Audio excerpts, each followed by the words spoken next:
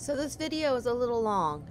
So to help you guys out, click on the link that's going to be popping up in the upper right. That little card there is going to show you how you could speed through to get to the good parts. Enjoy!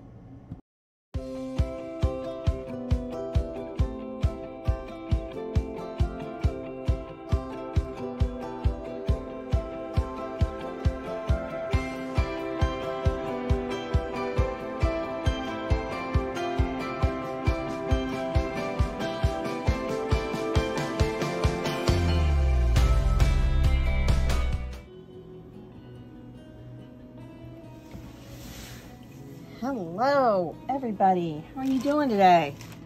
So today is a promise video that I said I was gonna have to make because I got a new palette and a whole lot of new colors. So like new colors. So when you get a new palette and you get some new colors, there's kind of some things that you need to do. I actually got 26 colors. My palette holds 20. So I have 6 that I had to leave out of, which is okay because there's some colors I don't need to use. So I have a whole lot of colors here. And my brush, and here's my new palette. And so what I'm gonna do is I'm going to put these 2 paints. These are all Winsor & Newton. I'm gonna put these 2 paints in my palette. And I think I've got a big old shade going across right now because my phone is creating a shadow. Huh, I don't think I like that. So I'm gonna have to figure out what to do about that. Okay, I think I fixed that. So I had to move my light. And you may end up seeing it, I'm not sure. But as you can see, these are all the colors that I'm gonna use in my new palette. You have to decide if you have a limited palette, what colors you're gonna wanna put in there. And technically you really could get away with having only just your primary colors. So, you know, your red, your yellow, your blue, because all other colors basically are made from that. You can make brown from the combination of colors. You can make black from a combination of colors if you're not careful. When you're watercoloring, you actually get a lot of bright browns and like muddy colors. So you have to be really careful how you mix your colors. So I like color. So as you can see, I got Winsor & Newton. These are just the fine watercolors. These are not the professional. Now there was a few that I really wanted to get. And they are professional. So Lamp Black was one, and I like Lamp Black because it bleeds just phenomenal. And I'll show that to you in an example.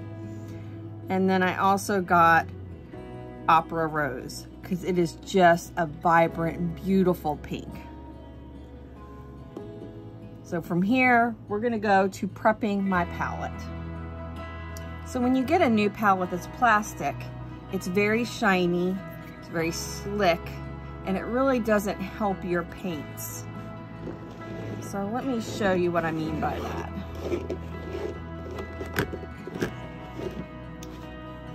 Let's use a little bit of that opera pink. I'll put just a touch, because I really put a touch here. And then I'll add some water to it. And you'll see what I mean when I mix this water with it. That's it, that is in my shot. There we go. So let's go ahead and get that all woken up. See how that beads? When you're trying to blend colors and you're having that beading, that's not what you want. You want a nice, be able to spread it and have a nice smooth blend. So there's lots of different ways to do it. What I found for me works the best is a magic eraser. So I'm gonna magic eraser, and excuse the horrible noise. It's a horrible noise, and my phone is shaking. So.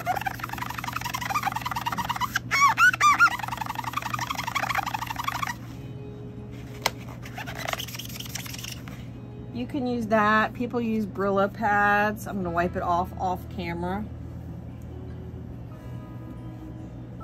And let's see how the magic eraser now does for the same thing.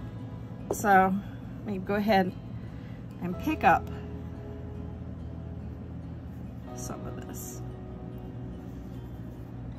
You can already see you don't get the big beading going on.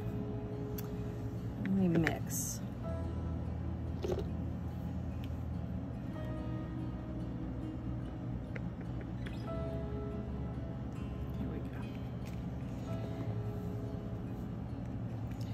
Mixing with a little lemon yellow.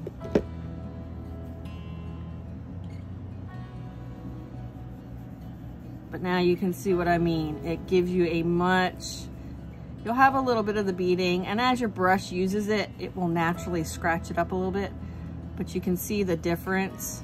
I have a little bit of dry paint in there, but you can see the difference in how that was blending versus having just the undone, the untreated. So when you prep your palette, you want to make sure you go and you do that for all of your mixing wells, and you could even do it in your little pot areas, because that will also help when you bring the paint out, and it'll help that paint adhere to those wells. Okay, I spared you guys having to listen to the squeaky, squeaky, squeaky of having to get this all prepped, but I have prepped it all. I'll go back and I'll do this one with the opera rose later. But some pretty cool features of this palette is it does have a thumb hole, so you know I can paint outside. It actually goes for it to go the other way around, but there we go. I can paint outside, which is pretty cool. It also has, I don't know if my brush will fit in it, but it has a brush holder. So if you're outside painting and you want to have a variety of brushes, you could have them there. So pretty cool. Another thing when you have a new palette is to arrange how you want your colors. And this is a preference for everybody. For me, I'm gonna go kind of in a rainbow, and it'll end up being where my darker colors are gonna be at the end, which is fine. It's kind of how I like to paint. So you're gonna see me now, I'm gonna kind of organize all my colors on my palette. All right. So this is how I have decided to arrange my colors. So there you go. And you know, just because you do it this way for this palette doesn't mean that you can't change it for your next one. That's kind of how I have it laid out. And there's my colors. We're gonna start, I'm gonna start over here with this far one. We're gonna do crimson.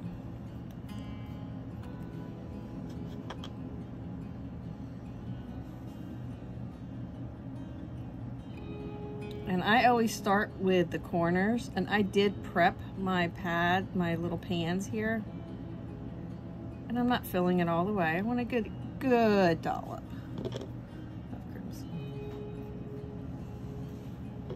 Oh, that's such a beautiful color. And then this next one we're gonna do is brilliant red.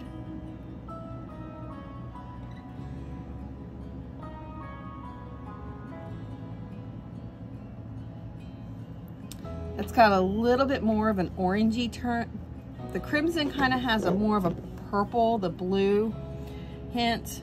The brilliant red is more of an orangey. It's got more of a yellow sunny red. The next one is Rose Madder.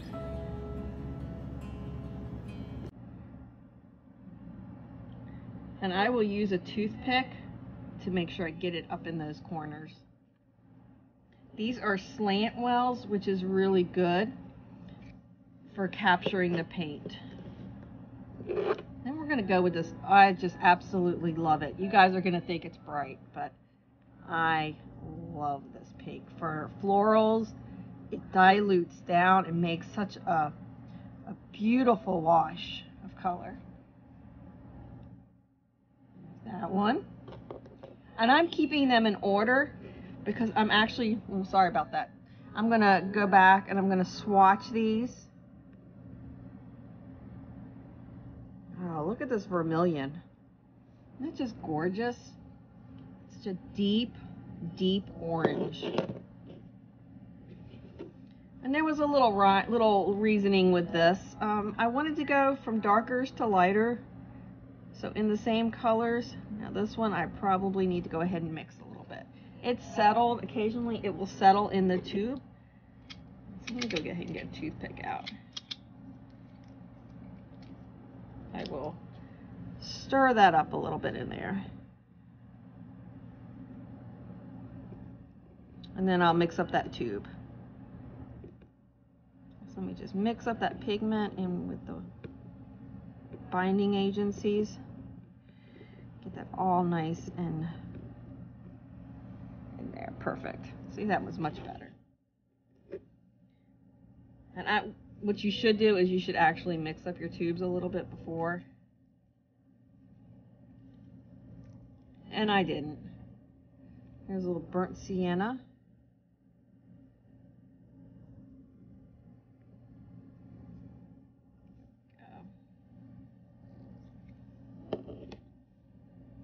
Slide this down just a little bit so you can see my last few colors. Yellow ochre. I love yellow ochre. So when you get new tubes and they've been shipping and you don't know how long they've been sitting, I would recommend giving them a little squeeze. Now this is definitely more of an opaque, beautiful, mustardy yellow. My next one will be medium yellow.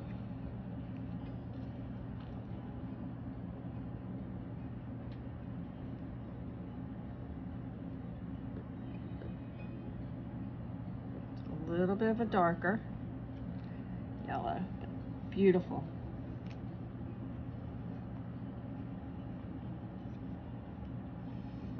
And we have lemon yellow.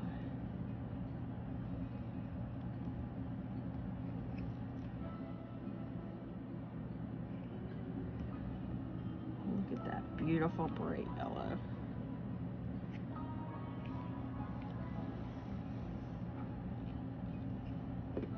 Awesome.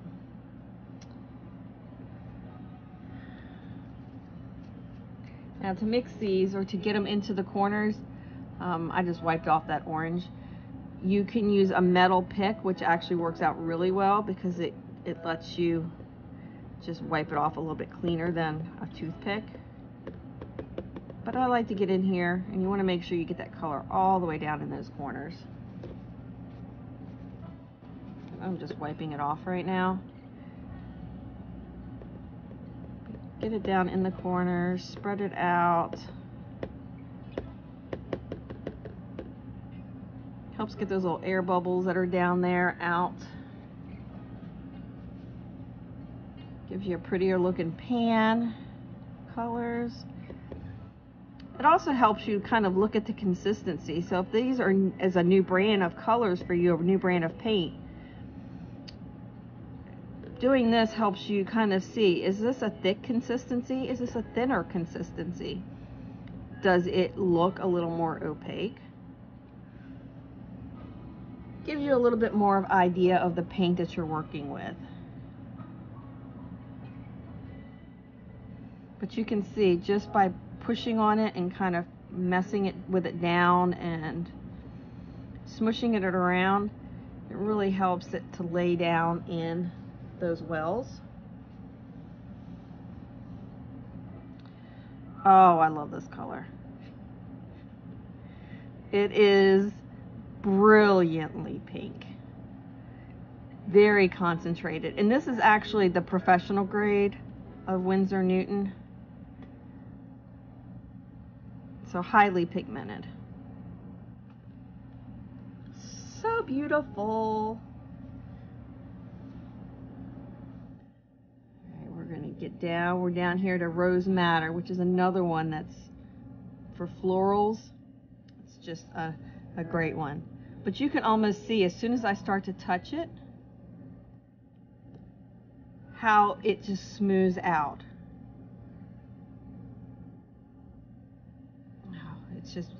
It's yummy. I think that toothpick has had it, so I'm gonna pop out another one. Toothpicks are cheap, inexpensive ways to do this. All right. Now we're at that brilliant red. And it really does have kind of an orangey tinge to it.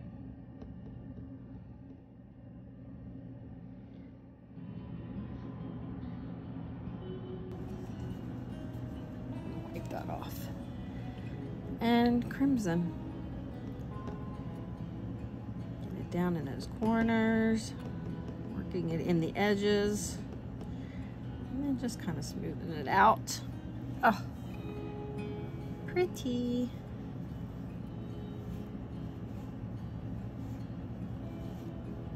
Trying off that toothpick really, really well. All right, we're gonna go to this lemon yellow.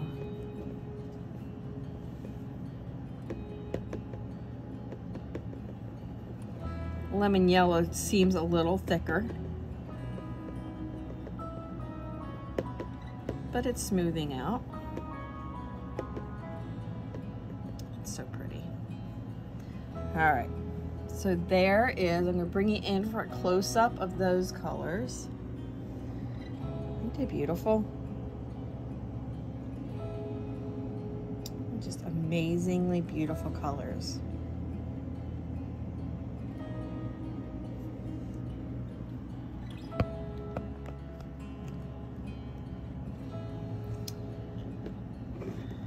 Put those aside. We're going to bring this down so we can see our other ones. We start over here. Sap green is a color that I use a lot for leaves. I mix it with other colors. So I'll mix it with a little lemon yellow if I want to lighten it. It's also good mixed down if you want to mix it with a little blue. Deepens it a little bit. If you want to make it a little more earthy, you'll mix it with a contrasting or a complementary color. So I would mix that green perhaps with a little tiny touch of a red or an orange, and that would definitely make it a little bit more earthy. That's sap green. Blue Lake. Blue Lake is one that I have not used before, so I'm really curious. It almost looks dark, like an indigo. It's beautiful. I'm looking forward to playing with that. And the next one is going to be ultramarine. Ultramarine I use a lot. Looks very similar to that Blue Lake. So when I swatch these out, it'll be interesting to see how they look. Phthalo blue, I do use this one a lot too. That's how I like blues. I don't have my cerulean. Cerulean is another one that I use a lot of, but it did not come in the Winsor Newton pack that I got. So I do have cerulean in another brand that if I need to, I will use it. Cerulean is great for skies. This is magenta. And magenta, I was torn about where to stick it, and I don't use magenta a whole lot. And I went ahead and I stuck it over on the purple side, because most of the time when I use magenta, I'm mixing it with a violet or a blue and just changing that shade slightly. So I thought it made more sense to put it on this side with the blues and the violets versus over with the reds and the oranges. But again, this isn't there's no right or wrong. You do whatever you makes sense for you and how you mix. This one's violet, and it's a pretty violet. I have used that violet before. Now we're going to go into kind of our more earthy. I mean, we already have yellow ochre and burnt sienna. Over on the other side, very earthy. Medium yellow kind of also has that very earthy feel. We're gonna do some raw umber. And these colors actually came out without looking too separated, so I'm glad, because I didn't do any mixing. I just went right into it. I'm gonna do some burnt umber.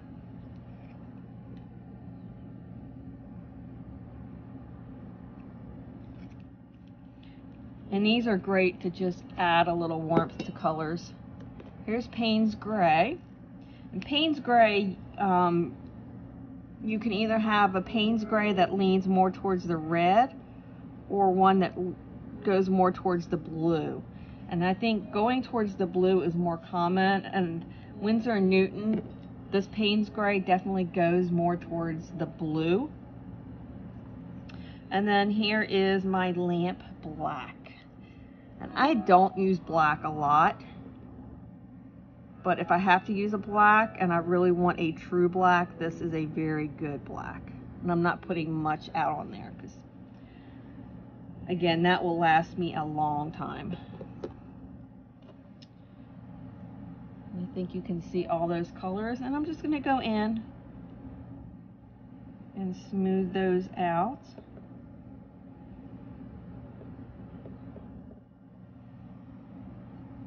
Move my water jar over here so I can get to my paper towel. There we go. Smoothing it into the corners. I have a better camera setup on the way.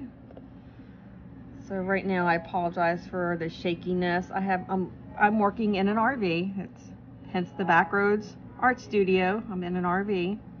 And I'm on a little card table, and that's actually where my cell phone camera is attached to. So when I'm trying to touch the table, it's shaking the camera because it's on a very kind of wobbly setup. It's getting there. Slowly working on ways to make this a much better experience for you guys.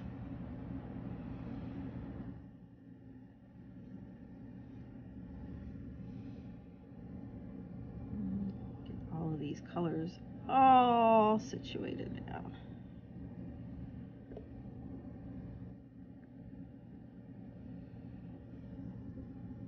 They're so pretty.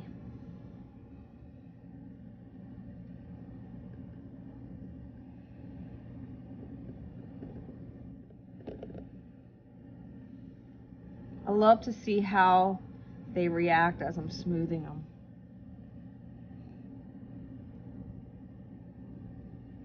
Like this one right here, you can see it's a very thick, but it's starting to wiggle out and smooth down, but it's a much thicker, which makes me think it's going to be a little bit more pigmented,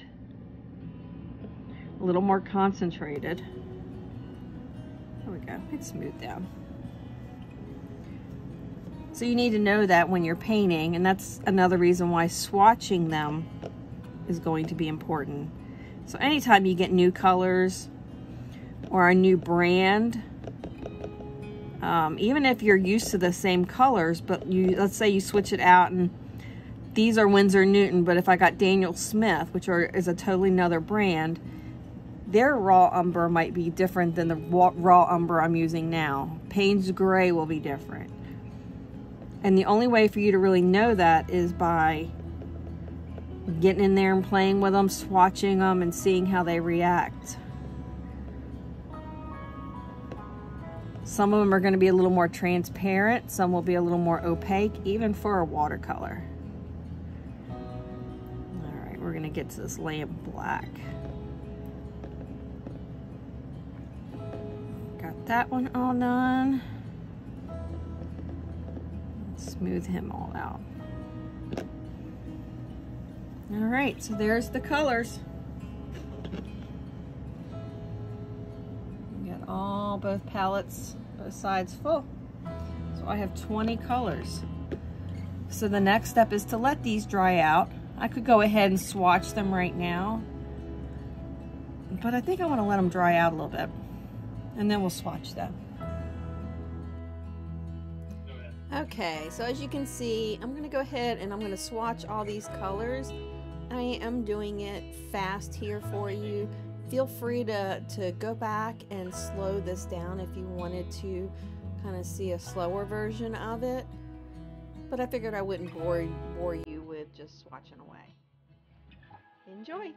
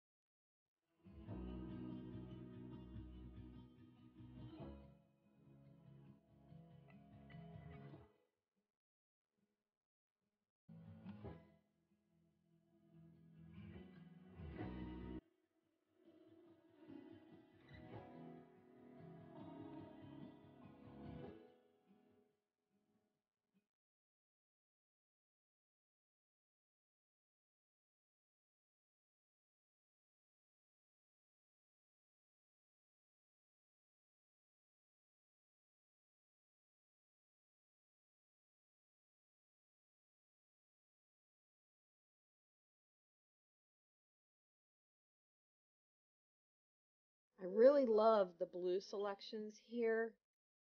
They were so vibrant. I knew when I was putting them in the pan how beautiful they looked, but then once they dried and I was able to actually swatch them, I was really impressed. I cannot wait to use these colors. Wait, who am I fooling? I have already used these colors, and they are absolutely stunning.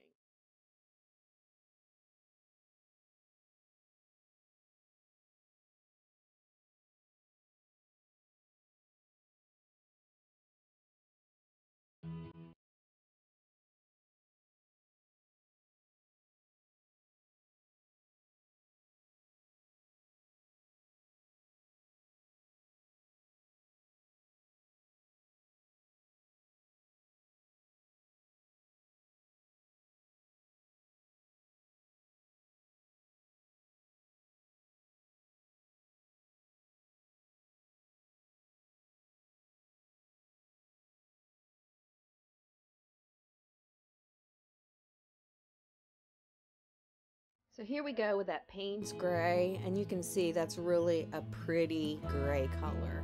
Now we're going to do that lamp black and see how dark and just absolutely intense black that is. Now you're going to see, I'm going to show you how that color bleeds and why I absolutely love lamp black. Look at that, it kind of feathers and blooms, and I can imagine using this for fur, for anything where I need that kind of fuzzy look. Gorgeous! And then I just had to have some fun playing with the paints, because you know, paints are for painting. And here's the close-up of all those amazing colors swatched and dry. What's your favorite? There's those blues. I mean, they are just gorgeous. Gorgeous, gorgeous. And yellows and the magenta and violet. I love them all.